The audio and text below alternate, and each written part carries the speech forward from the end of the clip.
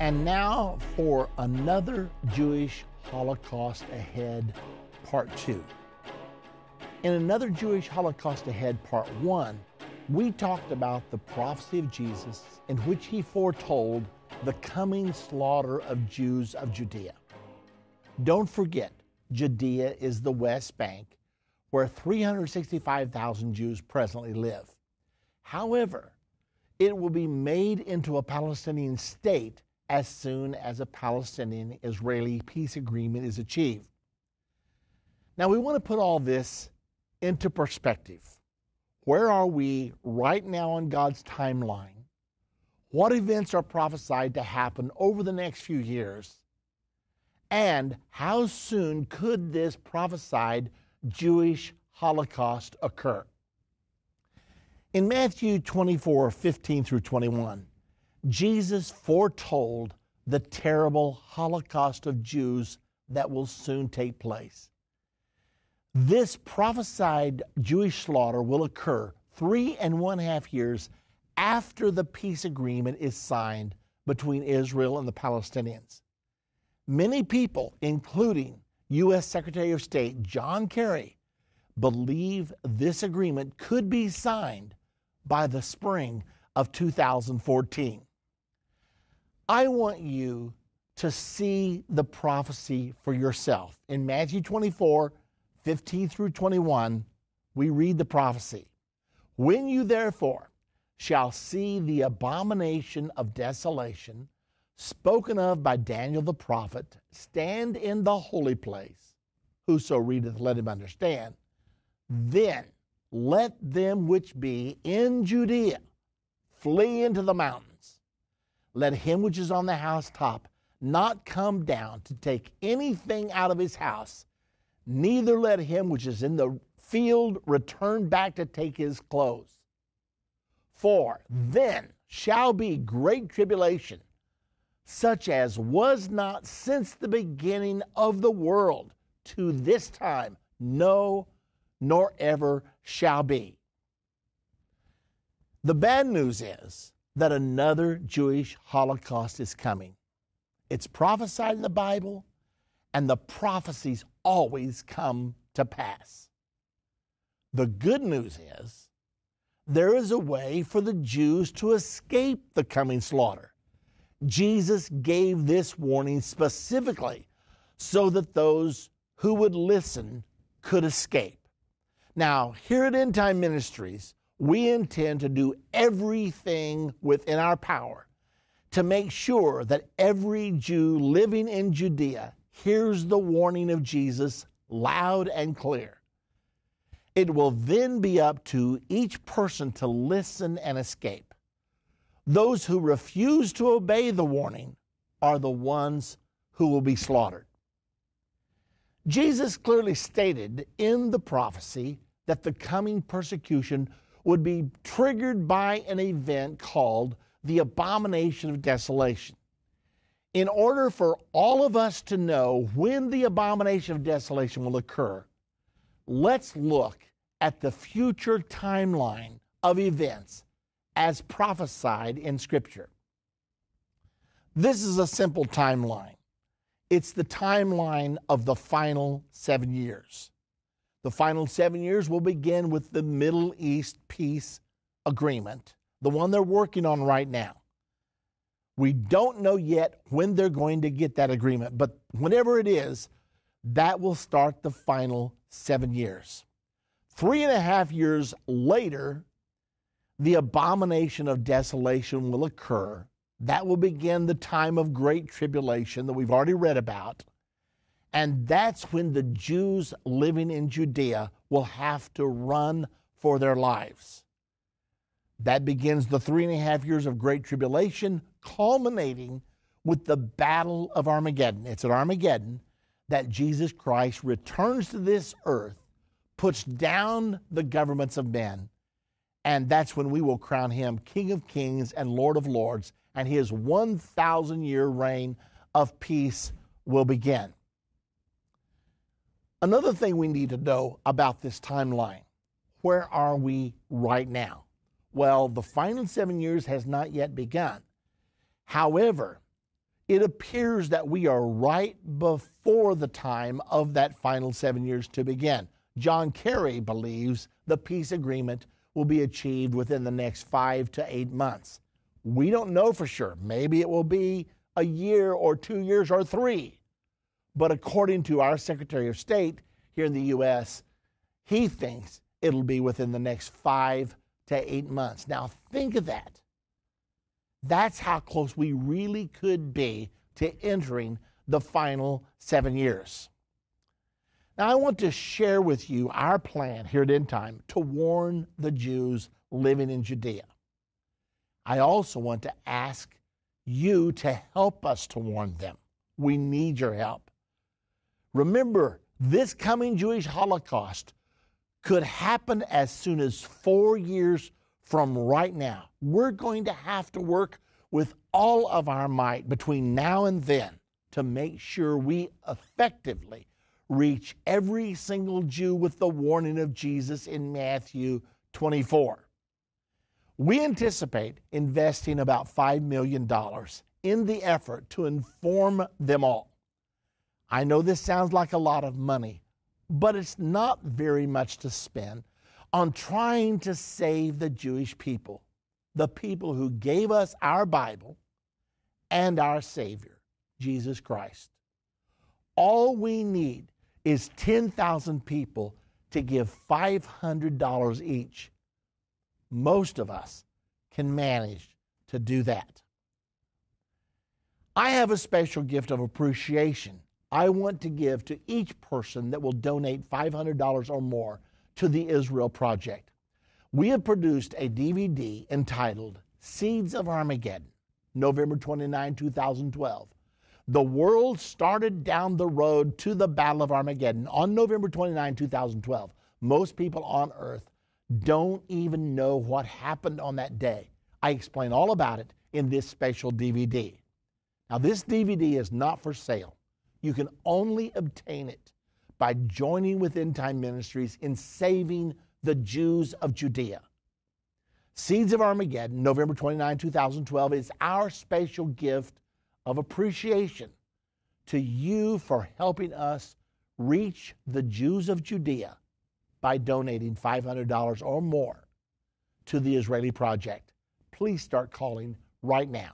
The number to call, 1-800-END-TIME. That's 1-800-363-8463.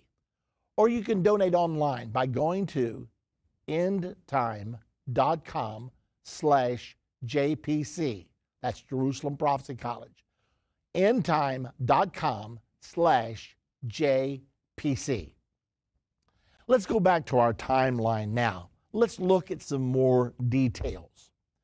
The 7 years will begin with the Middle East peace agreement. That's when a Palestinian state is going to be established.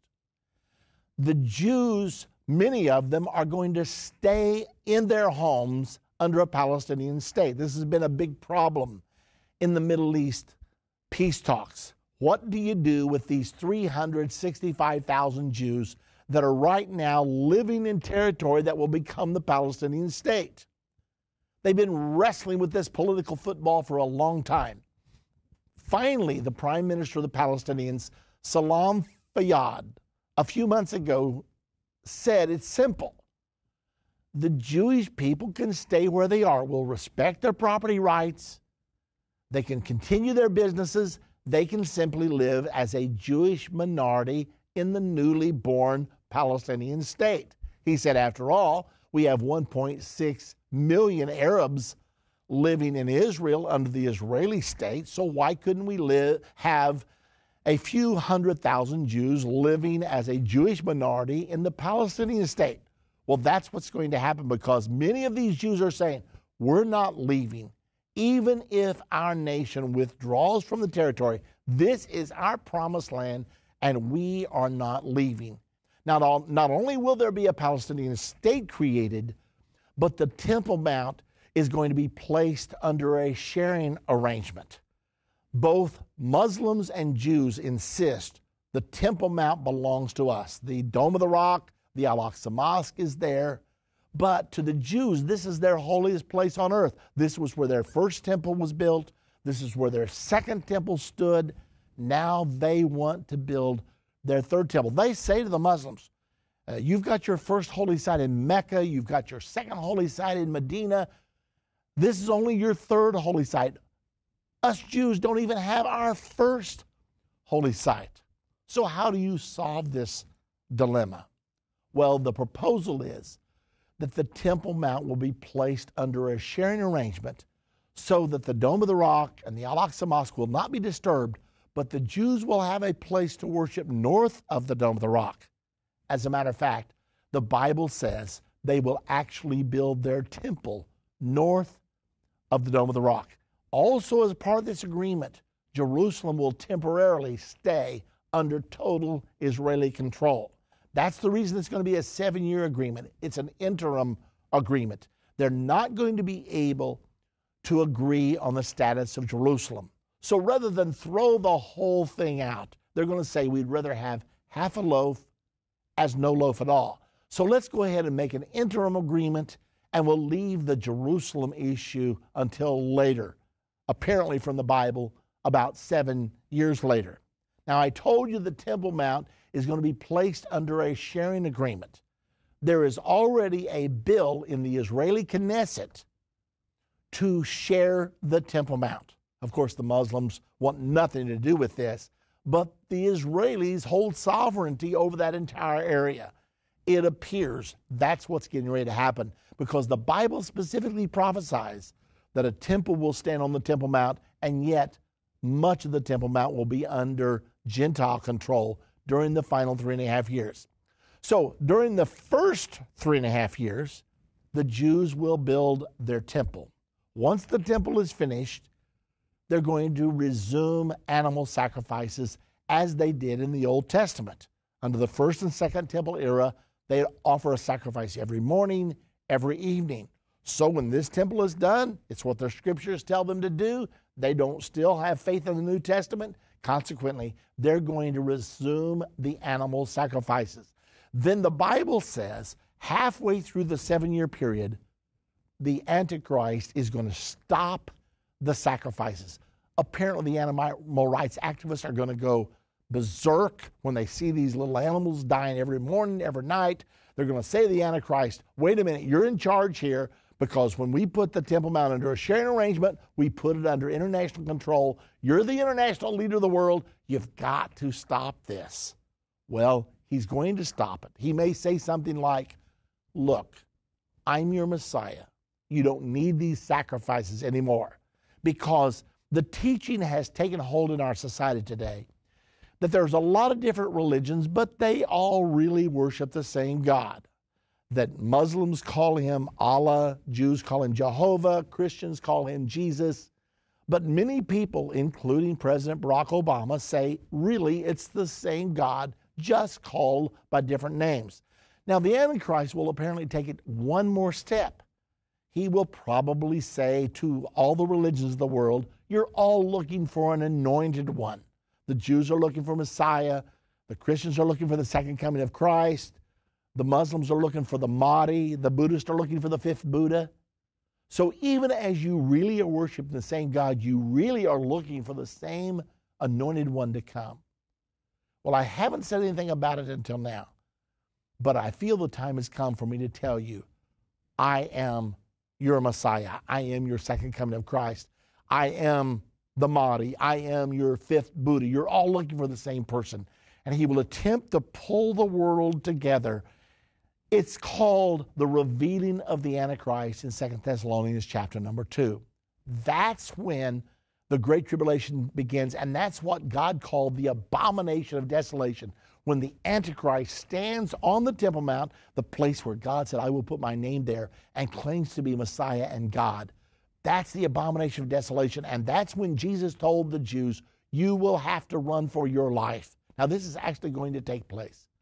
And when the Jews run for their life, the ones who believe our warning, then they will be saved. For the rest, the great slaughter will begin. Now, that begins the final 3.5 years called the Great Tribulation. It's during the final 3.5 years that the mark of the beast is implemented. the enforcement mechanism of the Antichrist. Everyone is going to have to pledge allegiance to his new world order and probably to him personally. If you don't, he will withhold your global ID number, so you'll not be allowed to hold a job in your particular nation without your national ID. By then it will be a global ID. And with no job, no buying and selling. Well, all this is going to culminate at the end of the 7 years with the Battle of Armageddon. And it's at Armageddon that the second coming of Jesus Christ will occur. So what's Endtime's plan, and why am I asking you to help us? The first thing we want to do is pay off our Jerusalem Prophecy College property. The college is scheduled to open in November of 2013. That's not very far from the time that I'm producing this DVD right now. As soon as we close on the property, we're going to remodel the college, preparing it for the first semester of the Jerusalem Prophecy College. At this time, we're also going to install video conferencing between Endtime Studio here in Plano, Texas, and Jerusalem. We will have a virtual classroom. So I will be able to stand here, or any other professor can stand here, teach the students in Jerusalem. I'll be able to see the students. They'll be able to see me. We'll be able to interact together, to dialogue. It'll be a virtual classroom. Then on November the 2nd of 2013, we will hold our first annual Jerusalem Prophecy Conference. My subject will be Israel's future according to Bible prophecy. We believe we'll be able to fill up the 600-seat auditorium that's in the same building where we are purchasing floor space for the Jerusalem Prophecy College. It's that night that we will be launching the Jerusalem Prophecy College. Our goal for the college is to train a core of Jewish people concerning the prophecies of the Bible, because there's going to be a wave of revival come later. And when this wave comes in, we're going to need a core of well-trained Jewish people that really know what they're talking about, so that all of these new people, when they come in at the time of the abomination of desolation, that they will be able to lead them and to help them. Now, as soon as the peace agreement is signed, we're going to mail a special edition of Endtime magazine to every home in Israel. There's something like 2.5 to 3 million households in Israel. We want to mail a magazine to every one of them. That's part of what your contribution is going to go toward. And this magazine is going to explain everything I'm telling you today, everything in the video, Seeds of Armageddon, everything I'm talking to you about is going to be explained in this magazine. And it's going to go to every home in Israel, including the West Bank, including the area of Judea. We're also going to advertise the college in that magazine. We'll advertise our presence on Israeli television. We're going to tell them how they can come to our website, how they can listen to our daily radio, television broadcasts. We'll tell them that as well in the magazine. Now, we're going to continue during the first 3.5 years to build up the college and to broaden our television coverage to the nation of Israel. Okay, so now we get to the halfway point. The abomination of desolation occurs, and the Jews have to flee for their life. They're going to come to Jerusalem, to our prophecy college, and to the special prophecy conference we've already planned for that particular time. When they flee, they will come to our prophecy conference. At that conference, we're going to tell the Jews in the magazine and on the television in advance that they've got to come to the conference. When they escape and they see their fellow Jews, they're going to look over their shoulder. They're going to see them perishing, being slaughtered. They're going to see their fellow Jews who didn't believe the warning being killed. They will know it was the prophecy of Jesus that saved their lives. Now, at our conference, we're going to say to them, the prophecy of Jesus just saved your physical life. Now, let us tell you about eternal life through Jesus Christ. There's a scripture that actually says this is going to happen. It's Zechariah chapter number 12, verse number 7. Now we know there's a revival coming where all of Israel shall be saved. That's going to happen at the time of the Battle of Armageddon. That's when Jesus comes to the Mount of Olives. The Jews rush out to meet him, and they're going to worship their Messiah. When they do, they're going to notice he has nail scars in his hands and his feet. The Bible says in Zechariah 13:6, they will say to him, Messiah, where'd you get these wounds? And he'll say, oh, I received these in the house of my friends. And they're going to say, so you're Jesus? And he's going to say, yes, I'm Jesus. All of Israel will then turn to Jesus. He will forgive them. And the Bible says all of them that have survived the great tribulation and the wrath of God will then turn to Jesus en masse. However, there's another revival coming first. I believe for a long time that when the Jews would flee from Judea and come to our prophecy conference, that God would send a great revival that day. Then I found a scripture that substantiated what I had come to believe. Zechariah 12:7 says, the Lord also shall save the tents of Judah first, before the revival when all of Israel is saved. The Lord will save the tents of Judah first, that the glory of the house of David and the glory of the inhabitants of Jerusalem do not magnify themselves or exalt themselves against Judah. What's that all about? Well, right now in Israel, the people who live in Israel proper look down their nose at the Jews of Judea. They think they're religious extremists. They think they're rednecks. And because they are determined to keep their houses out there in the occupied territories, biblical Judea, Samaria, the Jews in Israel proper believe the settlers are endangering the state of Israel. If you would just come back into Israel proper, turn over all the land we captured in the 67 war, the world would love us. Right now, we're in danger of being marginalized and ostracized by the world. So they look down their nose at these people who attempted to obey God, because God said, when I bring you into the land that I prophesied to your, that I promised to your father Abraham, you are to occupy the land. Well, that's what they tried to do. But now the Jews in Israel that don't take the scriptures seriously, they look down their nose at them. God said, I'll tell you what I'll do. I'll just send the revival to the people of Judea that tried to do my will. I'll send them the revival first. So what's going to happen? We know that a great revival took place in the city of Jerusalem 2,000 years ago. Does anyone believe God could do that again?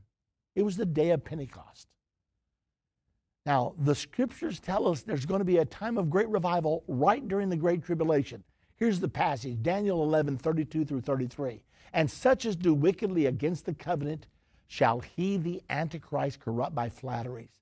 But the people that do know their God shall be strong and do exploits. And they that understand among the people shall instruct many. Our course is called Understanding the End Time. They that understand shall instruct many. So between the college, between the conferences, between the television, between the magazines, we're going to be there to impart understanding to the Jewish people. Now, the promised Jewish revival is in progress right now. Ezekiel 37 records a prophecy of a valley full of dry bones. God told Ezekiel, can these bones live? Ezekiel said, I don't know, God, this is bad. God said, prophesy. Ezekiel prophesied to the bones. They came together. This is a prophecy of the end of the Jewish exile. The Jews have been in exile since 70 AD until May the 14th of 1948. Now God has brought them back together. You and I have witnessed the fulfillment of that prophecy. However, the revival's not complete. Now the bones came together, then muscle came on the bones. That's happened. Israel's now the mightiest military force in the Middle East. Flesh comes on the muscle. But then God said, I will put my spirit within them. That hasn't happened yet. So the Jewish revival will be completed during the final 7 years, culminated at Armageddon. And Endtime Ministries, with your participation, plans to be a part of that great revival. Okay, you and I have the privilege of participating in this revival. Help us not only save the Jews of Judea from the coming Holocaust, but also to lead them to a full understanding of the Bible's prophecies. Please donate to the Israel Project and the Jerusalem Prophecy College. Call right now. The number to call is 1-800-ENDTIME. That's 1-800-363-8463, or go to endtime.com/JPC. Now, our gift of appreciation to you, you're going to receive our brand new DVD, Seeds of Armageddon, November 29, 2012. This is not available for purchase. This is a special gift to the people that will help us reach the Jewish people in the short time we have left. It's really urgent. Now, here's what the Bible has to say. In Genesis 12:3, God told Abraham, I will bless those that bless thee. I will curse those that curse thee. This is our chance to be a blessing to the people of Israel. So call right now, 1-800-ENDTIME. That's 1-800-363-8463, or go to endtime.com/JPC. One more time, as our gift of appreciation to all who donate $500 or more, you're going to receive our brand new DVD, Seeds of Armageddon, November 29, 2012. As I said earlier, we started down the road toward Armageddon on November 29, 2012. In this DVD, we explain all about what happened that day and how that set mankind on the road to the Battle of Armageddon. So call right now. Our operators are standing by. We're urgent. We could be 4, 5, 6 months away from the signing of this peace agreement when we need to send 3 million magazines to the households of Israel. Call us at 1-800-ENDTIME or go to endtime.com/JPC. Together, we will rescue the Jews of Judea from the coming Holocaust. My last word to all of you. I believe it's a wonderful privilege to reach for the kinsmen of our Lord and Savior, Jesus Christ. They gave us our Messiah, but because they rejected him, they were driven into exile. Now then, they're back. It's our time to help them. Call us, 800-END-TIME.